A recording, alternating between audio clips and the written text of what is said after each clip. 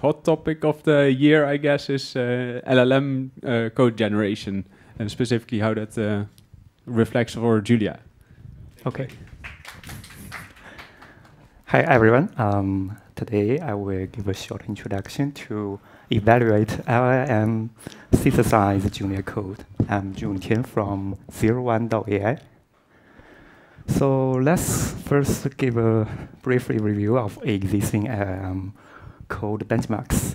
The first, maybe the most popular one is human eval. It contains 164 Python tasks. And another one is MBBP. The name states mostly basic Python problems. And we also have multiple E. It is a translation of above 2 problems into 18 programming language, and also including Julia. And for some other tasks like single line filling, which is suitable for Copilot-related tasks, meaning for code completion, and also repo bench and SWE, software engineer benchmark, for real-world GitHub-related cases, and also live code benchmark. And today, I will mainly focus on human eval. And the left figure is the original prompt input to the language model in the Python world. So as you can see in the Python, the first we have a function definition, and then followed by a doc string. And in human eval.gl, we all know that the doc string comes first, and then the function signature. So I rearranged the order of definition. So first we have a signature, and then we have a task description, and then comes the example section.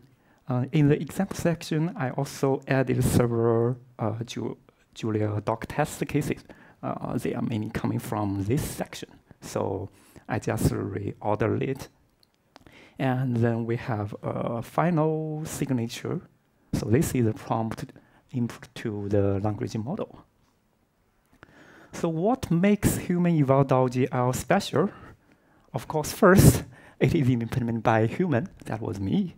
And I fixed some bugs in the Python version. The original human eval contains several bugs. We all know that a human can make mistakes. And I added much more test cases. In the original Python version, we only have very limited number of test cases. And in human eval.gl, I added the auto-generated many test cases from the eval plus. So the test cases increased from less than 10 to about 10 or 100 times. Also, I rephrased several tasks to make them more idiomatic in Julia. So including the famous one-base indexing, and also the even and odd, such cases.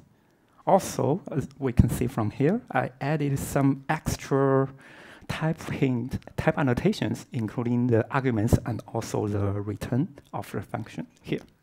So I haven't do serious comparison, but in theory, it should help the language model to understand the problem better. So is human eval.gl a good benchmark?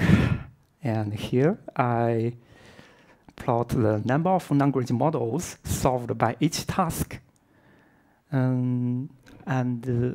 Here I use 25 language models I can access to. So the x-axis sort the number from the easiest to the hardest. So as the arrow indicates, the human eval.gl still, the task in the human eval.gl is distinguishable. Only here, for the harder problems, here, there's a little cliff. So maybe we should add more harder tasks to this benchmark. Okay, let's go to the evaluation result. So here, the y-axis is the total 25 language models I evaluated. and the x-axis is the pass rate at 1. So note that Cloud Suite of 5 Sonnet and the model Gemini are not included. So sorry, Google, sorry, Anthropic, because I cannot access them. But the strongest model until now is GPT-4, and then followed by GPT-4 Turbo, and then GPT-4o. The strongest open source model we can access to now is the DeepSeek Coder V2 Instruct. This model, I think it was released about several weeks ago. And in the original paper, it also added the evaluation result of the Julia programming language in the report. And it claims that it is better than GPT-4 Turbo, which is here, and 69.8. And the result from the original paper says its model is 72. So slightly better than GPT-4 Turbo, but based on my test, actually there's still a gap about 2 or 3% compared to GPT-4 Turbo.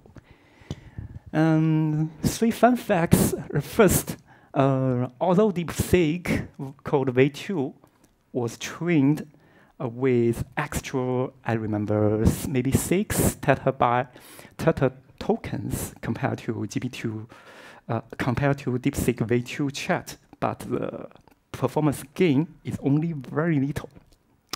Maybe DeepSeek can consider improve their training strategy.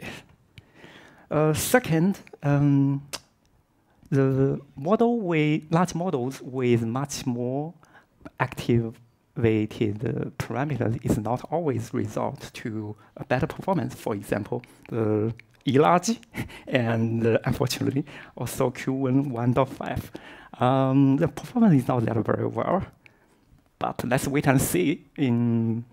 We will have a much stronger model soon maybe in the next month, and hopefully it will be much better, even better than DeepSeek Code V2.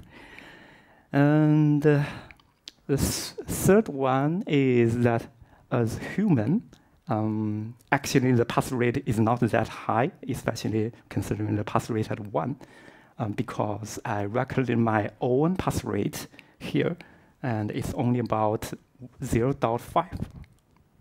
So language models is much better than me, if considering only pass rate at 1. Quick test, here I plot the top 20 tokens from eval.gl solutions. One of them is from myself solution, and another one is from GPT-4o.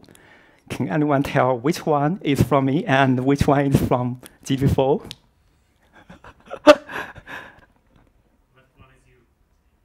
Oh, pretty cool. Yeah. So how did you tell? Oh, cool. Pretty cool. You got it. Yeah. So a closer look into LLM's performance is that large language models are very like explaining code snippets, and sometimes it's very verbose, to my opinion. And one thing that surprised me is that the language models are very good at dot broadcasting related operators. And also, the stronger the model and the less hallucination, this usually means less stupid Python-like grammar errors. Okay, yeah. And also, if we look into the language models, I'm not good at such some corner cases, I think. So we may need some interactive evaluation later. Okay, the last slides, the challenges. First, we need more practical benchmarks like JuliaCon and leaderboard. And second one, if we want to turn from online evaluation to offline evaluation, we still need to rely on the Python side infrastructure. And third, from code snippet to evaluation to repository level evaluation, we need more work. Currently, human eval.jl relies on test items, but if we want to move to the repository level generation and evaluation, then we need much more better infrastructure. Okay, thank you. This is my slide today. Thank you, Jun Tian. We have one question time.